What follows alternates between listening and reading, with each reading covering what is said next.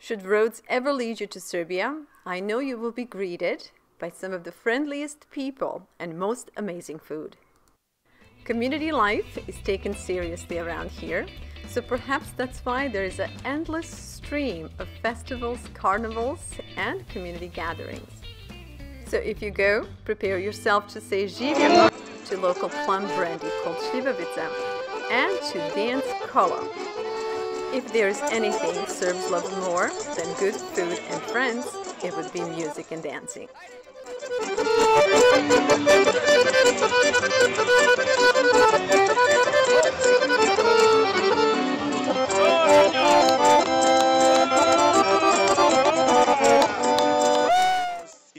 After some brandy and dancing, I wanted to talk to this young man who is partly responsible for organizing this community gathering. For a lot of young people in America and around the world who have never been to Serbia or the Republic of Srpska, if they were to come and visit, can you tell us what are the things they can expect to see? Yeah, I had an honor to host people here from, I don't know, Kenya, South Korea, Belgium, Portugal, and many other countries. The most interesting and the most beautiful things to see here is good hospitality, nice people, good food, and cheap life, I guess. So yeah, cheaper life than others. So people come here usually as backpackers, and they travel, and they're not afraid to go through the country and ask and knock on the door and ask anybody for a bed, for a food. So everybody's really hostile, yeah.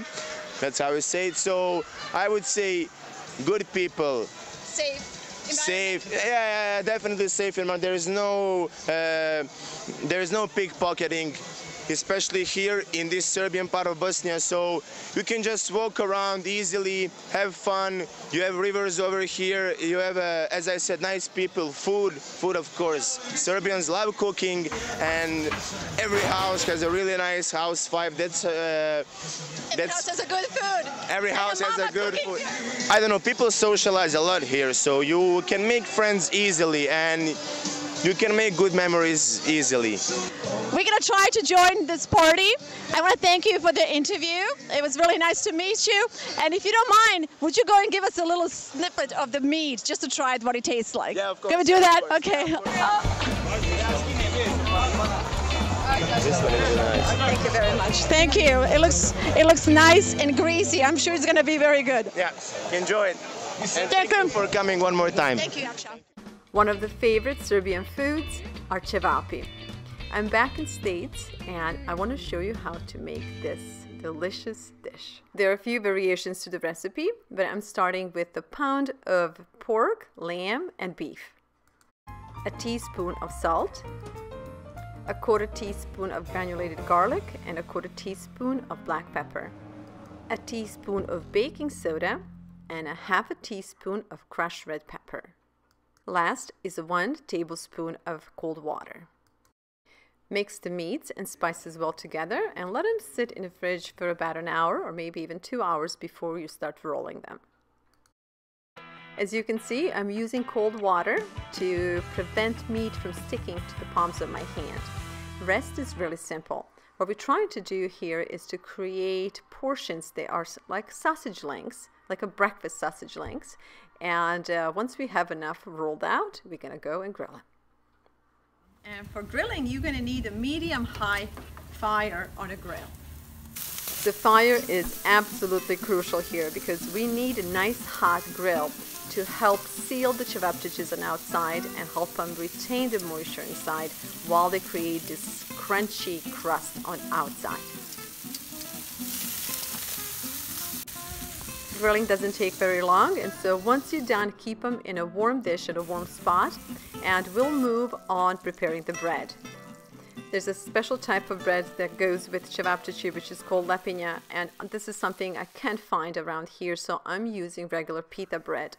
And to revive it and bring it back to life and to get the most flavor out of it, I just added a little bit of butter and touch of water so the bread can grill and it can get moist once again. All that's left to do is to stuff the pita bread.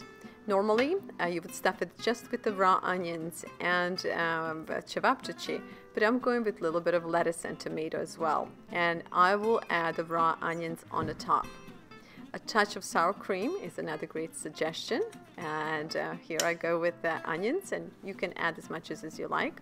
So basically, here you have it. This is a simple Serbian traditional cevap. And now that they're done, I feel like going back to dancing.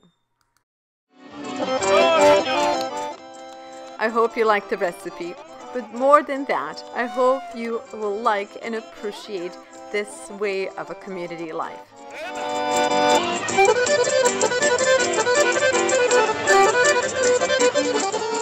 In these busy times, when family and community life is getting more and more disconnected, I think we all could use a little more festivals like this one.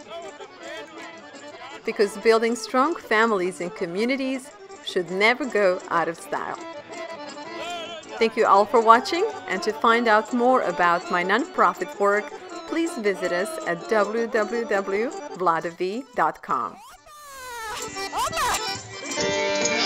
Thank you!